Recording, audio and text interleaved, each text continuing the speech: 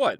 Did you really think I was gone? Nope, just really busy and working on other things. Where's Jurassic Park? But I leave for 5 minutes. 2 months. Because there was nothing really to talk about. Godzilla -1. And when I come back, I find Marvel's lateral pass to Sony was worse than Aaron Moriarty's plastic surgery. And with nothing else to do, Could we please get out of this forest already? Marvel has continued burning piles of money like the Joker. You'd think someone would step in and say, alright, enough. We need to stop putting out movies like they're going out of style and start giving people what they want already. But we all know that song and game. Someone suggests an idea that requires only a handful of brain cells, then an absolute moron screws it up by hiring a team of people so incompetent I wouldn't trust them to make macaroni art. Hence Marvel's latest abomination, Madam Web. Beginning with the main character's mother, Preganernant, in the jungles of Peru. She's looking for a spider with venom rumored to have extreme healing capabilities. And after finding the elusive 3D object projected onto a 2D surface, she's betrayed by Ezekiel, one of the assistants who sought the spider for selfish reasons that are never at any point defined in this whole movie. In a struggle with Ezekiel, this woman is shot, but have no fear, as spider people rush to save her with wire stunts that look worse than those from the Mighty Morphin Power Rangers movie. She's brought back to their cave where she's bitten, pops out Cassie like a cork, and then dies. 20-some-odd years later, in the far distant future of 2003, Cassie Webb is an EMT working with her partner Ben Parker, saving people by day and throwing out thank you cards drawn by grateful children by 5. One day, while helping someone in an overturned car because no one tried to counterweight the vehicle dangling precariously off the bridge, Cassie goes for a swim. She's resuscitated after having died, and then she starts to have deja vu. The next day, during another emergency at a warehouse with military-grade fireworks, a co-worker dies because Cassie has a vision of a truck smashing into his ambulance, which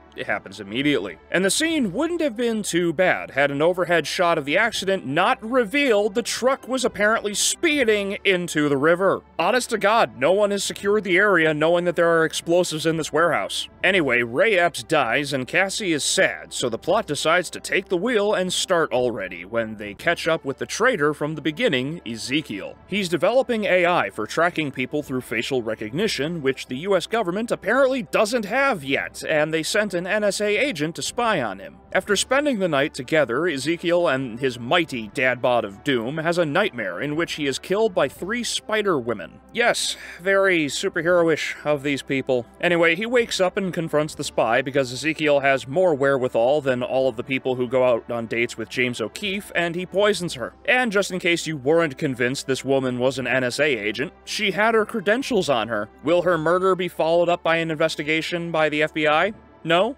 Oh, yeah, that's right. Hey, FBI, say the line! He was on our radar. Yeah! So the next day, Cassie goes to the train station where, coincidentally, the 3 girls and evil dadbod are. In her frantic search for the plot, she stumbles on the girls and convinces them just in time to follow her, preventing a preemptive end of the story to save my sanity. So the girls manage to escape while evil Spider-Man is knocking around more NYPD than asylum seekers. After escaping his grasp, Cassie and the girls steal a taxi and speed off, learning Cassie is now, for some reason, wanted for kidnapping with zero mention of a masked murderer. The 4 head out to, presumably, a forest preserve, and Cassie leaves the girls behind so that she can head back into town to read up on the next act. Meanwhile, the girls, knowing someone is hunting them and even claimed the government could track your location through your phone, head into town for food and dance like strippers in front of unknown strangers. While the girls in a movie about female empowerment dance like whores for the male gaze, figure that one out, Cassie reaches her apartment. Reading out loud the notes she presumably has before, Cassie finds a picture of both her mom and evil Spider-Man in Peru. Cassie then returns to the forest to find the girls missing, has a vision of them being killed, and goes off to find them. At the diner, Dadbod has found the girls, and before he kills them, he gets run over by the taxi with Cassie in it because spider senses be damned. The group then drives to a motel, and that night Cassie has a dream in which she has some weird communicative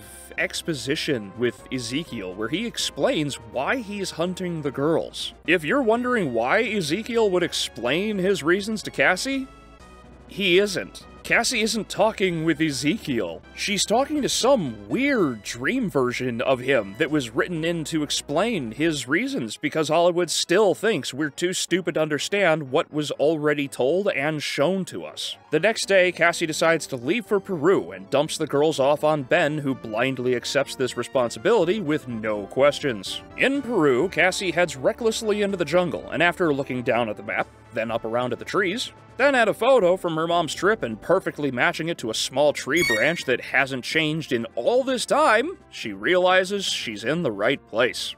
Miraculous. This is when the good Spider-Man from the beginning appears, saying he's been waiting for Cassie's arrival. Really? You've just been standing here in this rainforest, in a blazer, for nearly 30 years? Why not? Nothing else makes sense in this cheese grater across the nuts. So Cassie is pushed into the same pool of water her mom was in. She has a vision of her mother's memories, forgives her mom, and hugs her in the vision. Again, not a clue. Let's just get past this. So she conveniently learns of a secret ability and then heads back home. Back in the States, Ben's cousin's water breaks, and the two of them, along with the girls, rush to the hospital and are intercepted by Ezekiel. He's about to drop a grenade in it when Cassie, who stole an ambulance, smashes through a parking lot wall, flies 100 feet over and across the intersection, and Ezekiel jumps into the ambulance. Now, you might have misheard me. Let me be clear, he jumps up into the ambulance that is 20 feet above him, only for it to crash down on top of him. I've been trying to make people laugh for close to 8 years, and I have never been that funny. So the obligatory car chase happens with more panning camera zooms than Instagram reels, and zero web slinging leads to the girls arriving at the same fireworks factory from earlier in the movie. Yep. The place never burned down, and none of the fireworks that can apparently destroy brick walls were cleared out. So everything starts exploding like this was Michael Bay's film school days, and Ezekiel chases the girls to the roof. Surrounded by fire, with the girls dangling over certain death and with no other options, Cassie activates her ultimate move. 3 ethereal future versions of herself split off to save the girls. Evil Dad Bod doesn't like this, so he unleashes his ultimate move: equality. Cassie's big superhero moment is cut short because she stood there with her hands down and face presented. The girls stand there and do nothing because they're absolutely useless, and evil Viva Fry walks forward menacingly, monologuing. It is at this point more of the military-grade fireworks explode, the building begins to collapse, Ezekiel's knocked down to the ground, and the Pepsi sign crushes him. Meanwhile, Cassie falls into the river. A firework touches her on the nose, and then she is saved. And the next day, she awakes in the hospital, apparently blind and paralyzed from the waist down. Don't know when she got her back blown out, but after the adventures she had, I'm sure she wanted some sort of reward. Anyway, Cassie and the girls move into a massive loft that looks like the set of a 90s sitcom, and then she says a line that's just as retarded as the closer from The Amazing Spider-Man. You know what the best part about the future is? It hasn't happened yet.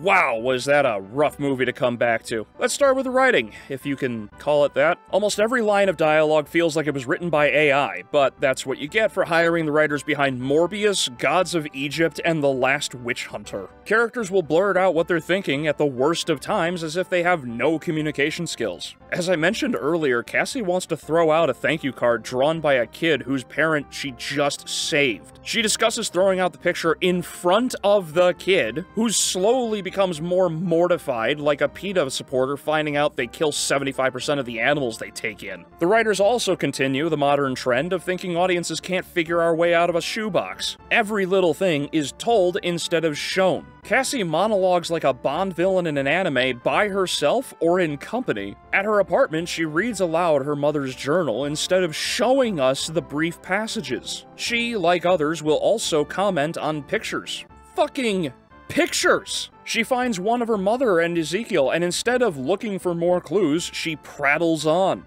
How about the villain always muttering his thoughts as he's processing what's going on? How could these girls possibly avoid me? They must be working with someone. There is a connection somewhere that I'm missing. Of course, this is only the tip of the iceberg. The girls are useless. They do not receive their powers, so of course I don't expect much from them in that regard. However, when you're being hunted by someone who can crawl on ceilings and throws cops like Patches O'Houlihan does wrenches, I would hope you'd be a little more conscious of your decisions. Knowing the police and a killer are looking for you, then dancing on a table in a diner in front of people is not my idea of laying low. It would be like John Connor tweeting every time he ran into the T-1000. Their stunning lack of charisma doesn't help in their case either. This cast is to Winona Ryder what porn stars are to Gary Oldman. There is shockingly little to say about these girls because they do less on screen than The One Ring. On the other hand, Ezekiel, the evil Spider-Man, has just a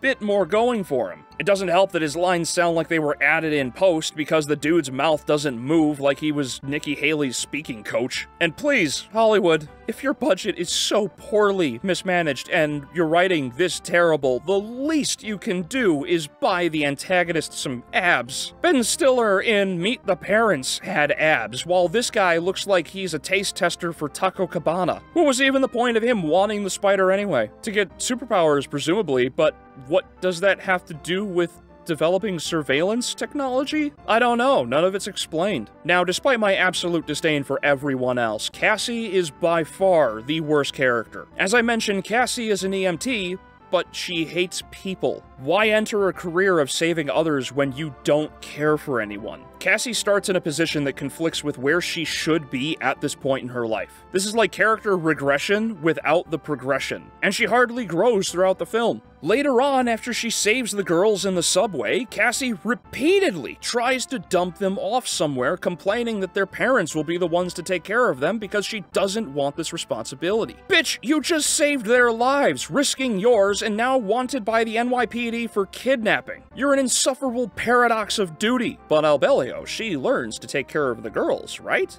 She's saved by the CPR that she teaches the girls, and they all move into a loft together that looks like Frasier's apartment, but that's as far as it goes. She never has a moment of genuine connection opening up to the girls about being an orphan, discussing her resentment towards her mother, or teaching the girls about life, or anything. The CPR moment is all there is, so she has as much connection with the girls as Hollywood writers do fan bases. And while I appreciate the attempt at the motherhood theme, it's unearned like a participation trophy. Insult to injury, Sony again hires people who haven't seen any other Spider-Man movies to get a good feel for the characters or read any of the comics to know what their characters are supposed to be like. I have always really loved Marvel movies. I mean, what percent of Marvel movies have you seen? 4%.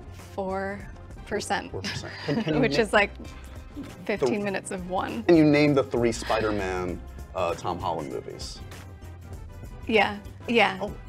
Spider-Man, here he comes. Here he comes, that's number 1. Yep. Spider-Man, and he's back.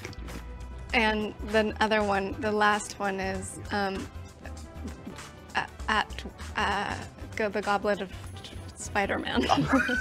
More damning, Johnson hasn't even seen the movie. That's Michael Caine levels of don't care. What does it tell you when the lead actress and star of the movie abandons its viewing like the Biden regime did Bagram Air Base? As I mentioned, these characters have less brain cells than a Zergling and commit actions most Friday the 13th victims would give the side-eye. Cassie commandeered a taxi to escape Ezekiel. This taxi is never tracked down or reported on. She drives around in it without consequence. When Cassie returns to her apartment, she pulls into an alley, removes the license plates, and then leaves them on the ground next to the vehicle. The warehouse, loaded with fireworks strong enough to level brick and turn sheet metal into shrapnel, was not cleared out during the week Cassie fucked off to Peru. And if this stupidity was limited to the actions of the characters, at least then I could somewhat tolerate it, but of course, we've also got more loose threads than furniture scratched up by cats. Cassie traveled to Peru, which means she would would have had to fly. So how did this woman, wanted for questioning concerning the incident in the subway, manage to get on the plane? This is 2003 air travel. Security is tighter than a nun's bum, but it doesn't matter because the plot must move along. Speaking of airport, the taxis she stole would have had to have been left there, right? So no one checked on the taxi with the missing license plates? No one bothered with Cassie's ID for the parking or travel tickets? How about, why didn't anyone working at the diner stop the underage girls from dancing on a table? Was the place run by Roman Polanski? Let's go back further to the beginning. After bad guy McNoabs shoots Cassie's mom and runs off with the spider, why didn't the good spider native stop him? There are a million of these flaws, and they occur from the very beginning of the film. I didn't even talk about the CGI on par with Sci-Fi Channel originals, or the reuse of stock footage from this movie. I lost track of the number of times the exact same looping footage of a native spider person moving through the jungle was copy-pasted throughout the timeline. Madam Web is an atrocious start to 2024. Terrible acting, writing, effects, editing, directing, you name it. They all suck, and it's no wonder this movie is going to join the $100 million